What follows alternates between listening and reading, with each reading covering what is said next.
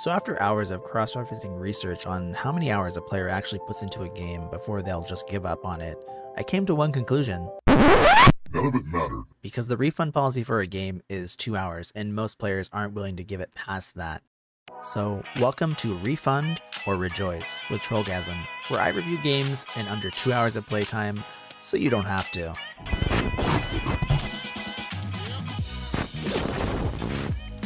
Ever desire to be a master of balls in Second Life?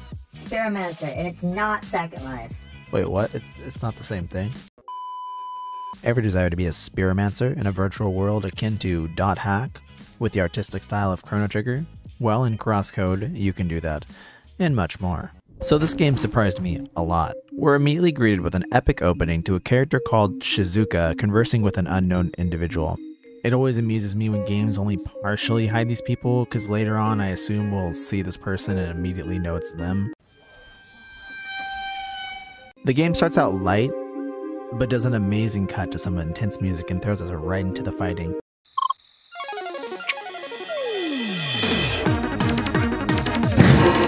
It uses freeze frame almost immediately to teach us the basics of combat, which is flow breaking, but it works here.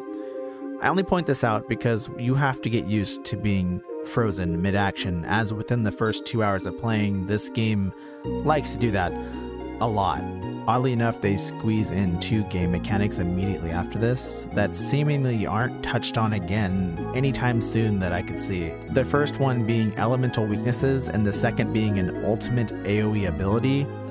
These seem to have no other purpose than to get you hyped up for when they're introduced eventually. A weird flex, but okay.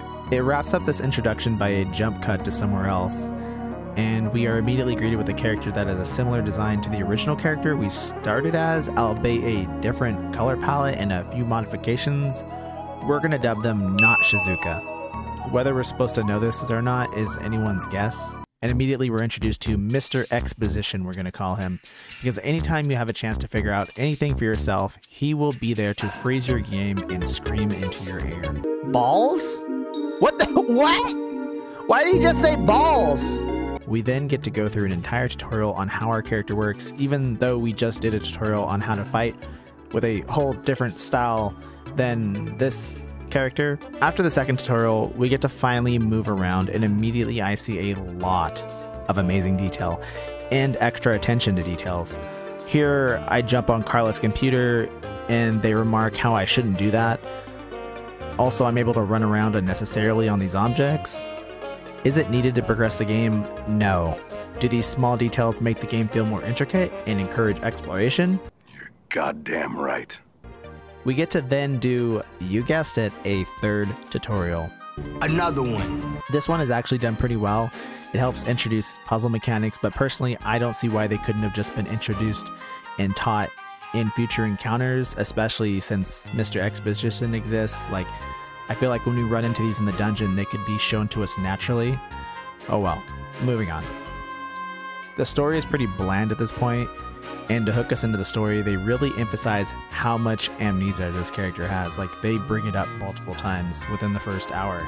Eventually, after running around the ship, talking to people, and introducing a cast of rather mid characters, we finally get to meet the first mildly interesting character, this chaotic blue guy who comes out of nowhere and just wants to destroy everything. So they want to destroy us, but before they do, they think they recognize Not Shizuka, but they're not sure, and Not Shizuka can't talk and has amnesia, so we sure as hell don't know either. Cue boss battle, but before you get to fight, cue Mr. Exposition. Like, is this guy just like really lonely or something? Like, come on, man. During the boss fight, there's seemingly no iframes in the dodge, or maybe I just suck. I don't know. Probably the latter. I probably just suck. The second attempt, I realize I can just ignore the mechanics of this fight by staying incredibly far away. Whether that's intended or I'm just outsmarting the game, I don't know. After this boss fight, we're met with some really well-made cutscenes, and I take back what I say about mid-tier character. The captain's actually kind of badass. Like, I kind of like this character.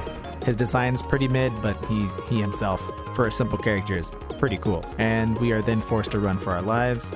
Being the cheeky gamer I am, I tried to game this for a while, but it was pretty watertight, forcing me forward. And there's even one part where I struggled because of just the placing of the enemy just didn't seem quite right, and I died several times. I had to like get really creative. We're then met by a beautiful transition to this game's overworld. And did I mention the game's transitions are gorgeous? Like, really amazing for pixel art gorgeous. Like, look at all this. This is really good.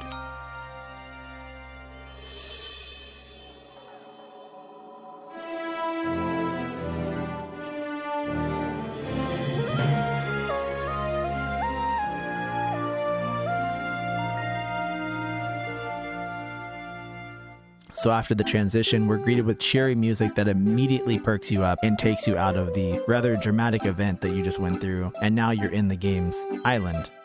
This is where we begin to meet the actual palatable characters that have clearly had more design and thought put into them. And it's at this point I begin to realize you now know who the main characters and side characters are by who's covered in soot or not. It's like a weird choice, but it works here.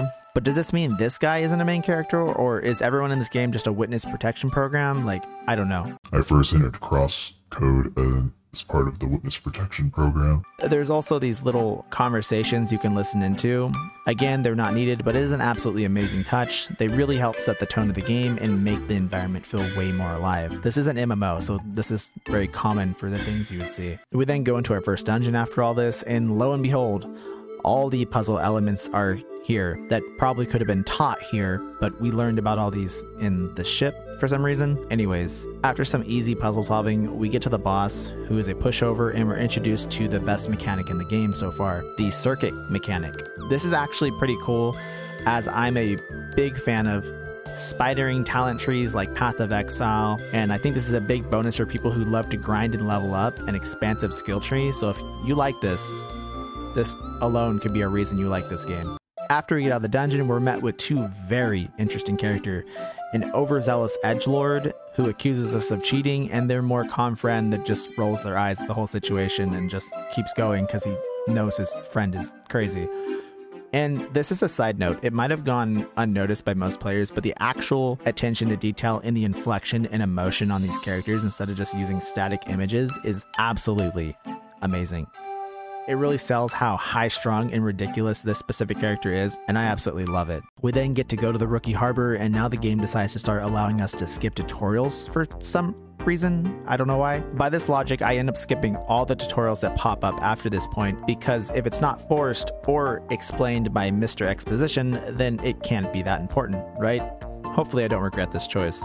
We explore a bit, introduced to the concept of side quests, and we even fall out the back door of a bar.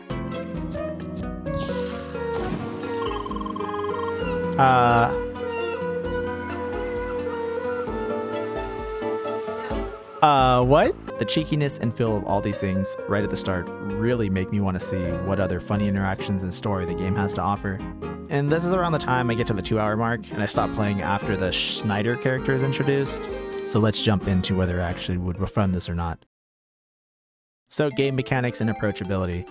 The game mechanics seem basic at first, but there seems to be a level of depth available later on. It definitely caught my interest and made me want to get to the other potential mechanics.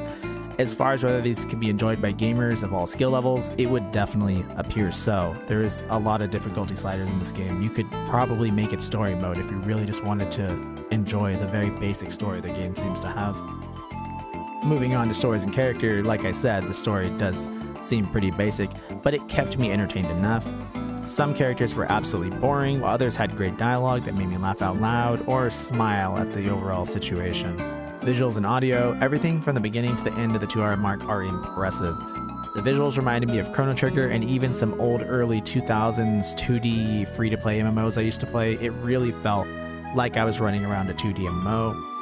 The choice of music and timing of it all was well done. At all times, it felt the tone was nailed. I was very immersed just from the music alone. Overall, the game made me wanting to play more. The most alluring part was the interesting characters that I did get to see, and the potential of expanded combat mechanics later on, with a palatable amount of visuals that were pleasing to the eye and a great choice of music in the background. I would definitely not refund this game. It's worth a try if you enjoy a nice RPG from what I can see.